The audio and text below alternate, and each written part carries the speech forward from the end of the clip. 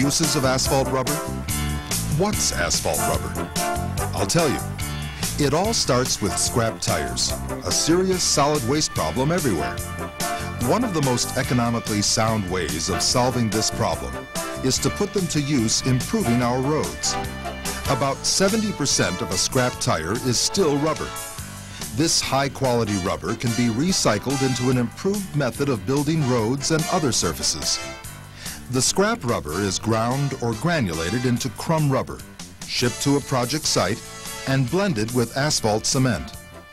The blending process consists of mixing asphalt cement and 15 to 25% crumb rubber at 350 to 450 degrees Fahrenheit. This mixture reacts and forms a gel called asphalt rubber. Additives may then be incorporated to adjust the viscosity of the mixture. There are many uses of asphalt rubber. They include asphalt rubber concrete, ARC, asphalt rubber open-graded friction courses, stress-absorbing membranes or SAMs, stress-absorbing membrane interlayers, SAMIs, SAMs with cape seals to provide a smoother surface, a 3-layer system, and as a waterproof membrane. Asphalt rubber has many applications. Asphalt rubber concrete is essentially a dense or open-grade asphalt concrete mixture, except the binder is a reacted asphalt rubber blend instead of conventional asphalt cement. It provides a more durable asphalt concrete with better stability and is highly resistant to oxidation and cracking. Using asphalt rubber as the binder for asphalt concrete mixtures increases pavement life because of the film thickness and resistance to binder oxidation from the antioxidants and carbon black in the rubber. The higher viscosity of the asphalt rubber binder increases resistance to permanent deformation, while the elastic characteristics provide increased resistance to reflective and thermal cracking. Asphalt rubber is also used as a binder for asphalt concrete open-graded friction courses to solve many of the durability problems associated with open-graded mixes due to the higher viscosities. Higher binder percentages can be used to obtain thicker films on the aggregate. Thicker films relate to increased durability, and when considering all the other improved properties of the asphalt rubber binder, the mixes are improved substantially. In a stress-absorbing membrane, or SAM as they are called, asphalt rubber is spray applied to the pavement surface at 5 to 7/10 of a gallon per square yard, and then covered with aggregate. The application rate is adjusted for various aggregate sizes and road surface conditions. A tack coat of diluted emulsified asphalt may be needed if the pavement is extremely raveled or when applying on a concrete surface to produce adequate adhesion between the asphalt rubber membrane and the pavement. Double SAM chip seals are applied when pavement surfaces are extremely rough. A large cover aggregate is placed on the bottom layer and a smaller cover aggregate on the top course.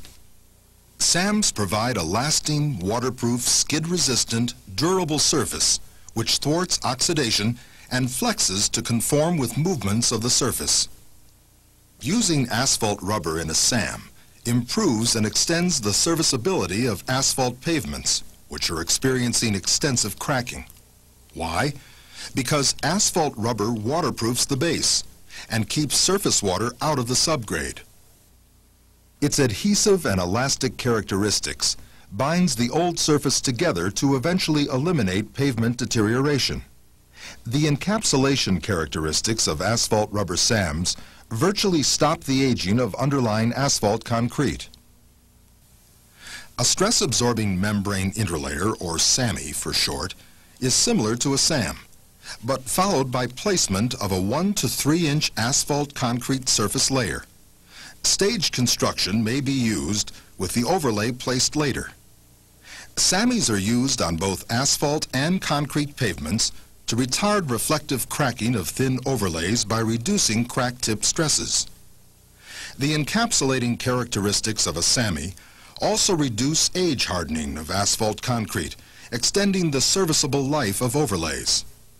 To provide a smoother surface on parking lots and airfields, a cape seal is often placed over an asphalt rubber SAM. Generally, a Type 2 slurry seal is used, which provides a treatment of about 1/4 inch, which eliminates the potential of loose chips. A 3-layer system consists of a thin asphalt concrete leveling course, followed by application of an asphalt rubber SAMI, which is overlaid with asphalt concrete or asphalt rubber concrete. It provides a means of restoring rideability and smoothness to distressed concrete pavements as an alternative to expensive grinding, cracking, and seating or thick overlay sections. The stress-absorbing characteristics of the sandwiched asphalt rubber interlayer retards reflection of cracks through the system. It's an effective means of rehabilitating concrete pavements at less than half the cost of grinding. Both SAMs and SAMIs are ideal to control entrance of moisture into subgrades. They can be applied directly on the subgrade of new construction, on top of pavement and shoulders of existing roadways, and to seal ponds and landfills. Asphalt rubber membranes prevent entrance of surface moisture, or moisture caused by hydrogenesis in the base course, from entering the subgrade. The use of asphalt rubber membranes provides long-term effectiveness in reducing detrimental subgrade swelling and distortion on existing roadways and new construction.